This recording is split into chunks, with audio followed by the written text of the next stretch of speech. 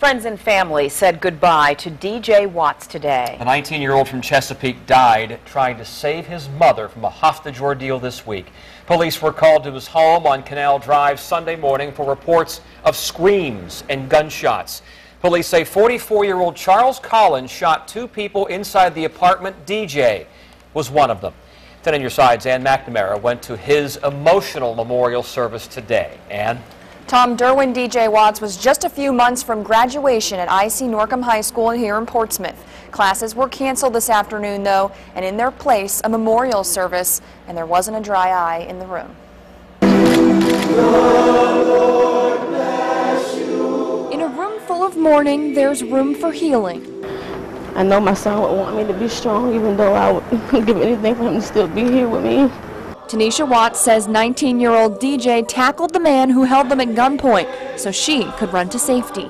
Just knowing that this happened because he was trying to make sure that I got okay.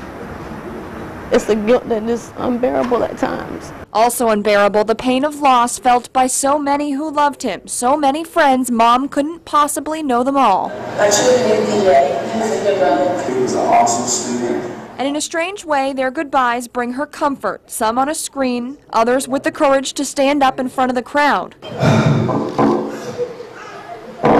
Words just can't even describe it. I miss that man so much. You proved your love, the greatest son any woman could find. They fought back tears as they sang from the heart, hearts that are broken. They wanted to stand next to DJ at graduation. Instead, they watched his sister pick up his cap and gown early. Mom says he loved robotics and engineering, but she'll never know what he could have done. She's just proud of who he was.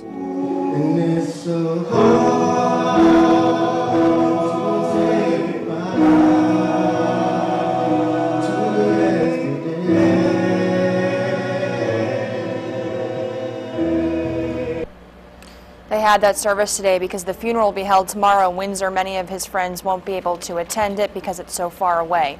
Now, new at 6, our interview with DJ's girlfriend, who was also held hostage. What she misses most about him, she'll tell us, all new at 6. For now, I'm Ann McNamara, 10 on your side.